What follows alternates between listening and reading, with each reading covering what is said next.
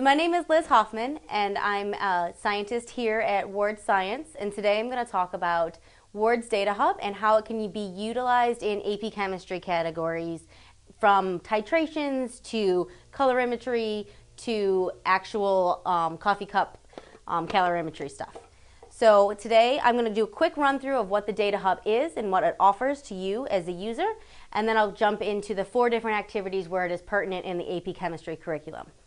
So when you get your when you get your Ward's Datahub, it comes in a nice Datahub box, and that box in it will have your Datahub and as well as a number of different sensors. So this happens to be the external sensor that I have attached to it. It also comes, if you open up your box, you will see the tube for the air pressure. You will also see your charger and your USB to connect it to the computer, a thermocouple, as well as 4 cuvettes for the colorimetry experiments that you may want to run, and the heart rate monitor. So all of that come in the box with a CD, instruction CD, as well as a user guide. So I'm going to put everything that I'm not going to be using today away so that I can go through the user guide with you.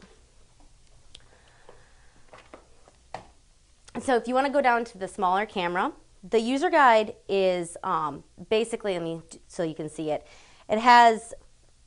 lays out exactly what sensors are built in, how to go ahead and pair it with your laptop or your Bluetooth device of any time, as well as different activities that you might want to run. So there are 4 different Datahub units, one being the physics unit, one being general science. This one in particular is biochemistry, or biology and chemistry, and the environmental science. So one thing that's awesome about the Ward's Datahubs is that it has 12 or more sensors all in one hub. So you don't actually have to get different units or get an air pressure monitor or a colorimeter or an external temperature, your temperature probe or anything like that. It's all built into one. And across the sides, you can see all the different inputs. I'm going to unplug the external sensor so you can see it. So all the different inputs are around the side here.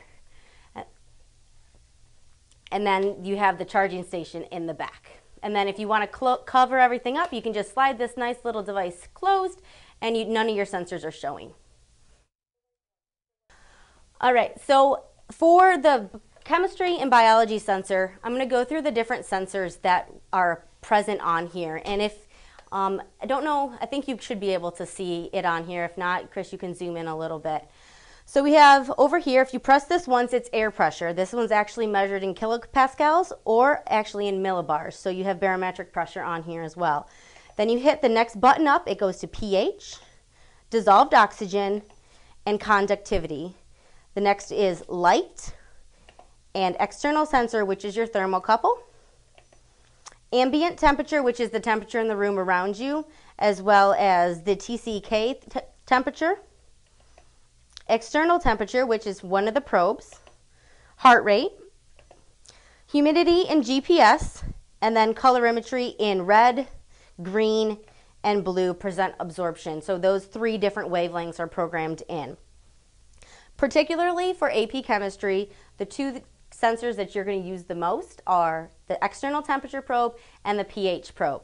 The pH probe does come with the Datahub AP, the biology chemistry Datahub, and it comes in its own little box and calls out, and it looks like this. It has a BNC connector on the end here. I will go ahead and connect that later for our experiments. I'm going to go to the next slide, Chris. So another great thing about the Datahub is it can be used anywhere. It can be used in the classroom, it can be used in the field, it can be used wherever you want to collect data.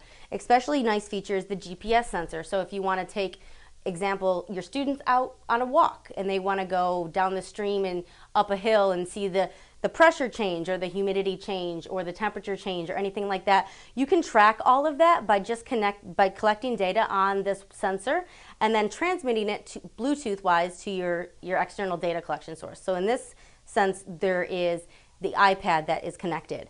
So to connect is actually very, very simple. This Datahub is actually already Bluetooth connected to this iPad. But if you look in your instruction manual, I'll walk you through. It shows you exactly step by step how to do everything, what buttons to push, what the buttons actually look like on the actual Datahub here. They coincide directly there. So it's very simple. If you have any questions ever on how to pair it or how to use your Datahub or sensors, you can feel free to contact us at sciencehelp@vwr.com, and we'll be able to walk you through any troubleshooting you may have. So once you have it paired and connected, there's a number of different things that you can control, and it's all controlled right on your iPad if you wish. So you can see here, this iPad is right now is not connected to the actual Datahub itself. It actually timed out in the time that we were going, so we'll go through and I'll actually show you the steps. We're going to go to Settings, Bluetooth, and this particular Datahub is the 1248. That 1248 is, hopefully you can see it, that's at the very bottom of the Datahub, and the last 4 digits are what you're going to look for. So I'm going to go ahead and click Connect for that 1248. The password is 1234. Hopefully this already connects it. It does automatically because I've already entered that once. So now I'll go back and obviously the software was already downloaded. You can download it free from our website. Now, once it realizes that I have it connected, now you're going to see all the different sensors on the particular Datahub in question. So you can see the air pressure, barometer, pH, dissolved oxygen, conductivity, light, the analog sensor, temperature, thermocouple, pulse, external temperature, humidity, GPS, and colorimetry and turbidity. So everything is right on there. Right now, the only sensor that I have working or controlled by this iPad is the external temperature sensor. If I want to turn something else on, such as light, I can go ahead and just slide that over, and it's as simple as that to turn on another sensor. You can also change the rate at which you're collecting data right from your iPad. So you can do it manually, which is just start, stop. You can do it 1 per minute, 1 per second, all the way down to 25,000 per second. You can also do number of samples. So say I only want 10 data points, or maybe I want 10,000 data points. You can change that all right on your Bluetooth connected device. So for the first experiment, we're going to leave just temperature hooked up. And we're going to run through one of the AP activities, and it's actually AP Investigation 12, and it's how does a hand warmer work. This is basically the coffee cup calorimeter experiment that AP has been using for years in their chemistry classes. In order to connect your external temperature probe, you just slide your gray bar over until you get to the input, which is the input is right there. And literally it's as simple as plugging it in. I'm going to go ahead and set it down and put my electrodes away. So here all I have is a stir plate right now. So I have a coffee cup with a stir bar inside of it with a lid on it. So that's the whole calorimeter right there. I have 100 mils of about 20 degrees Celsius water. So let's go ahead and measure this water. So that's just by hitting the run button. And you can see on the graph, it shows about 20 degrees Celsius right there, and it's actually reading exactly 20 degrees Celsius on the Datahub, as you can see as well. You can go on to the next slide, Chris. I'm going to take this, and I'm actually going to pour it right into my coffee cup and turn the stir bar on. The stir bar is just there, obviously, so that we can get a nice even mixture of our hot and our cold water for this first part. All right, so that's spinning nicely. Over here, I have another beaker, and this beaker actually has warm water in it. So if we look, it should show on here, while it goes up, the warm water.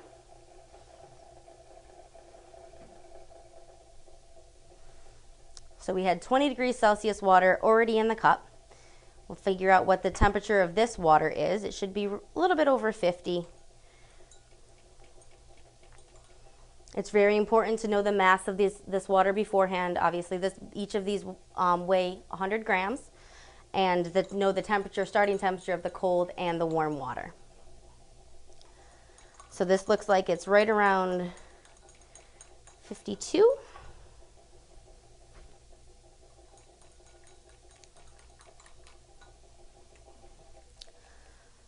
So we have a starting temperature for the water. We're going to go ahead and insert the external temperature probe through the top of the coffee cup. This is just completing your calorimeter and putting it on, making sure that everything fits nicely. Because as soon as you enter the hot water into the cold water, you want to make sure that no heat escapes. So again, the Datahub can be used however you want. In this case, I want to have it run for 10,000 samples for external temperature. And that's just so that we get a nice reading of everything. So it should be reading right now what the cold water is.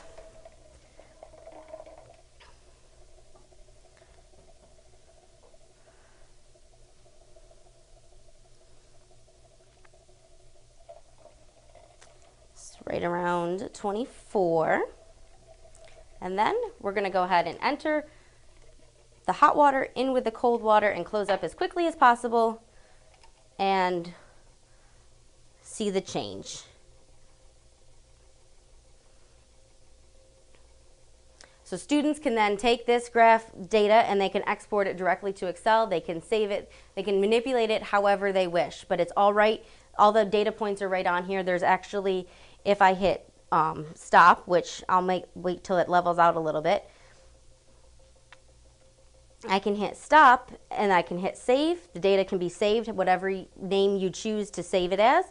Or I can export it, save as a photo, save to the clipboard, say open in a spreadsheet. So you have all of these options right from the iPad itself, from the data you collected.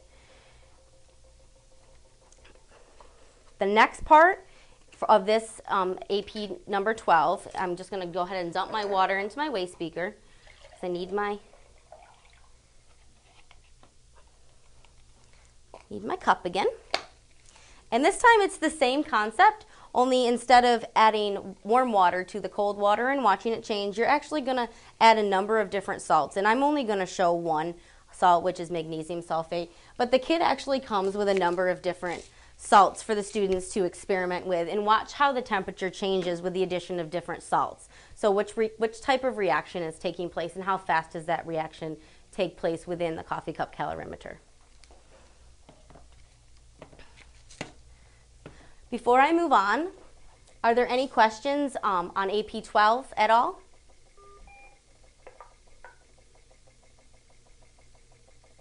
No? Okay. All right, so that's basically how the external temperature probe works. You don't need anything other than basically using this as your thermometer. So just think of this probe as your thermometer and also as an awesome data collection method for your students to use integrating technology into the classroom, whether it is AP Chemistry or any of the other activities that you do. This one in particular happened to be AP Chemistry number 12. All right, so the next one, what we're going to look at is actually the pH probe. And so in order to connect that, you're going to slide it over until you see the BNC connector. And it's all of the external probes, the dissolved oxygen, the conductivity, and the pH probe all connect through this same external port, so this same BNC connector. And they just plug in right here and snaps on. So that's really all it is in order to connect the pH probe. And now you have a pH meter instead of a thermometer. Put that thermometer away. So now that we want to switch over to the pH meter, we want to go ahead and make sure that our sensors are changed on our iPad. So we're going to change it. We can leave external temperature on if we wish, but we're not going to be using it. So let's turn on the pH meter. And you'd see on your Datahub that when you hit run, and obviously I don't have anything, it automatically switched to pH. So it's reading pH now, and I didn't actually touch the Datahub at all in all of that. So I'm going to put this away and bring over my burette. So for AP Chem investigation number 14, it's all about titrations. And titrations are a fundamental concept in AP Chem, and this is a great activity to introduce Probeware into the AP classroom, and the Datahub is just a perfect example of one way that you can do that. So what I have over here is the first part of this activity.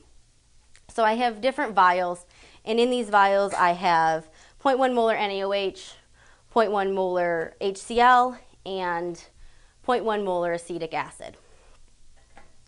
So what the students are going to do is they're first going to take the pH of each one of these individual test tubes. Make sure that when you use the test tubes that you use test tubes big enough in order to fit your pH probe in.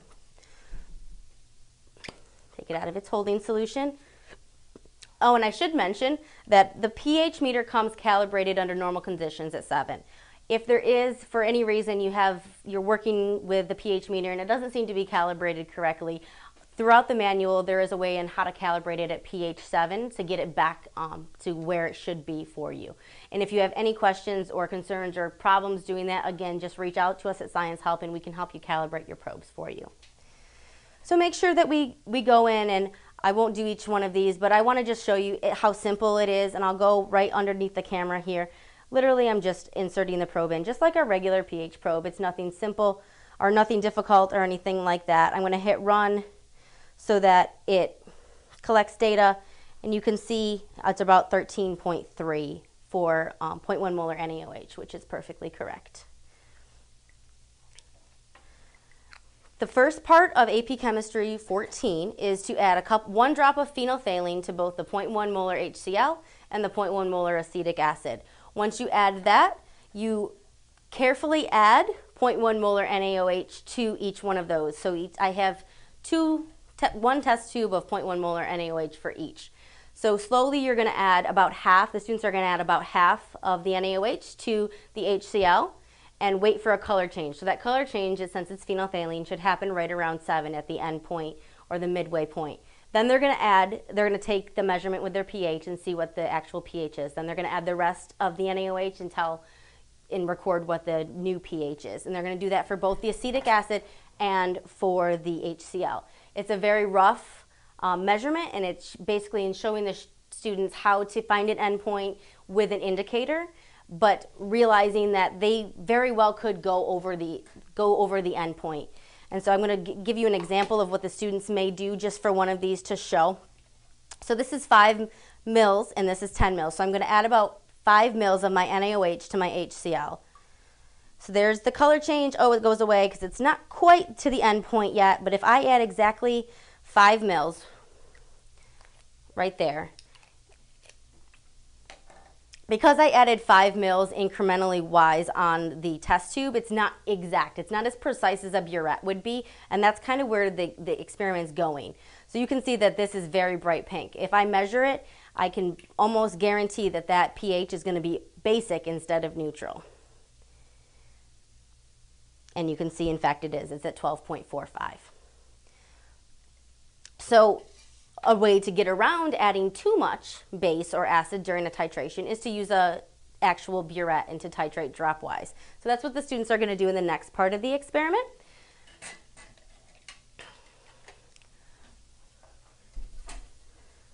So in my burette, I have an unknown concentration of NaOH. And in my flask on the bottom, I have 0.05 molar HCl. So students are going to first measure the pH of the HCl. So go ahead and stick the pH probe right in there. And you can see it's still reading. I'm going to stop it and start collecting data fresh. So it's at about 1.56, 1.57, which is a really good pH for 0.05 HCl. Now, ideally, you don't have an indicator in here. So ideally, you would want to swirl this as you're adding your unknown base dropwise into it. So I'm going to add my unknown base in about 2 mils at a time, and you can go on to the next slide so that it's clear. And one more. There you go. So I'm going to add. I have my base all the way up to the top here. I'm going to add it in 2 mils. And then go ahead and level out what the pH is. All right, so my pH has moved to 1.6. And then I'm going to add in another 2 mils. And it's gone to about 1.7. And another 2 mils. And you can see each addition is jumping up. So if you graphed this, if the students graphed this, they would graph point-wise. They wouldn't graph it with the actual pH probe in here. But it's a great way for students to see the steps up at each individual pH. And there's another 2 mils. So we're really close now. So we jumped up all the way up to 2, but we're obviously still acidic in our beaker. Another 2 mils brings us to 10 mils of unknown base added. So you can see, wow, there was a big jump up there. So there's our titration curve. That's the midpoint that we just went over right there. And you can see that clearly on the graph. If we add another 2 mils, we're going to increase more basic. So students can measure it while they're going, or they can measure just point by point. And to make it clear to the students, I always told them to measure point by point. So don't actually graph it as they're adding the acid, because if you do, you see these jumps that I get. It's not exactly a clear, smooth titration curve. So if you just measure point by point instead of collecting data throughout the whole time, you'll get a more smooth titration curve, like the one that you see on your screen here. Okay, you can go to the next slide. So that's a simple titration using the pH probe for AP Chem. Are there any questions before I go on to the next one from the people on the phone? No? All right. So the next particular AP Chem activity that can use Probeware is AP number 15, which is buffering. So will that product act as a buffer? So this is another titration. So titration is very big, as I said, in AP chemistry. So this is just another way to use a titration, use the pH meter, and bring Probeware into the AP classroom. You can go to the next one if you want. So I have 0.1 molar NaOH already in my burette, which I didn't tell you before because it was an unknown, and the students would have calculated what it was by using the endpoint or the midpoint of the titration curve. However, it is 0.1 molar NaOH. I'm going to actually go ahead and add a little bit more 0.1 molar NaOH so I have it back to 0 for the next experiment. Always great to use a funnel to help you pour above your head so you're nice and safe.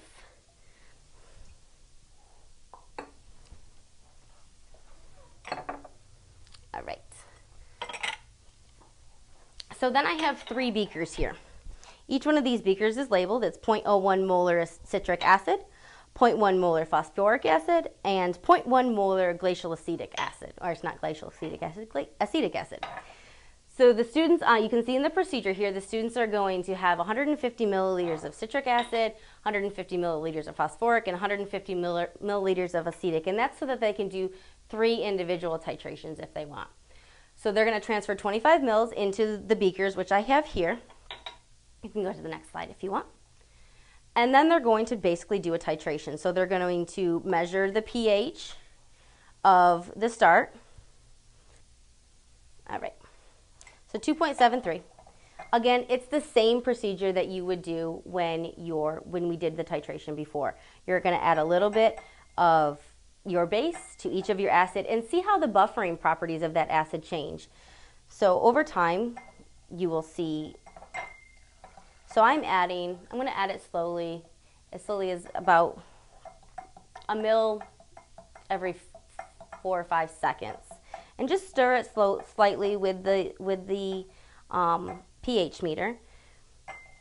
If you wanted to, you could take data points, or you could have them construct a graph like I'm constructing here. So you can also do rough titrations this way, or actual titrations where you do point by point. So a rough titration is always nice for a student to kind of get an idea of where the endpoint's going to be, and then they go ahead and do the actual point by point titration. So you can see right here, this acid actually didn't switch over until I added approximately 8 milliliters of liquid. So 8 milliliters of base. And this was the citric acid. You could go ahead and do the same for both the phosphoric acid and the acetic acid, and you'd get graphs that looked just like the ones in front of you, or the one that I have on the graph on the Datahub here. You want to go to the next slide, Chris? The next part of this AP Chem activity is actually doing the inquiry part. And that's another thing that's great about the Datahub is it's intuitive for students to have, taking the iPad aside, just to have on their desktop and have them be able to just use it as a meter. So they can do the inquiry part of the experiments for all AP Chem activities with it right in front of them. And I say mess up, they can make mistakes, and they can change their procedure, and they can say that this hypothesis wasn't correct, but let me go ahead and change it this way without having a big cumbersome piece of equipment there or walking over to the other side of the room to take a pH measurement and coming right back to their desk. So that's one thing that's really convenient about this 12-in-1 sensor is I like to say you can have one per lab group and you don't need any more equipment for them.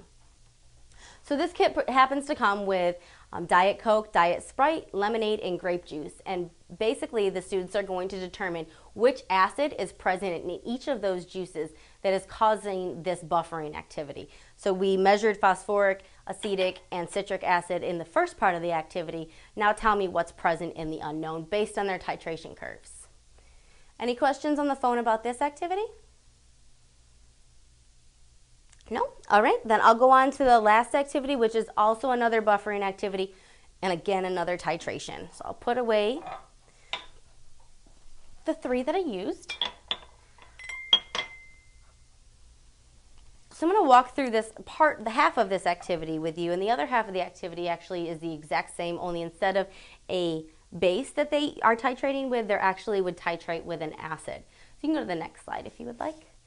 So in this activity, they're going to take acetic acid and they're going to take sodium acetate, 15 mils of each, and they're going to mix them together in a small beaker. They're then going to divide that beaker in half and add 15 mils of water to each. So the pH of these two solutions, beakers 1 and 2, should be the same. And if we look at it on our graph and on our Datahub, you can see that it's 4.6 and 4.6. So they're exactly the same.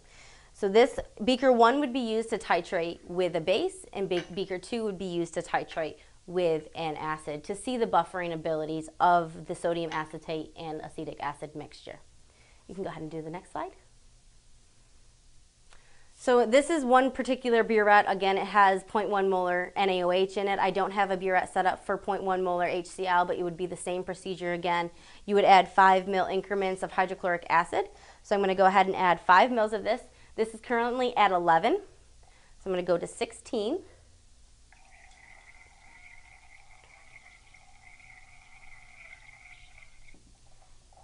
And I'm going to take my pH probe again. And I'm going to see that it only jumped up to 5. You can go ahead and go on to the next one, slide 2, so you can see the data table. And now I'm going to add another 5 mils of the base. So I'm going to go from 16 to 21 on my burette.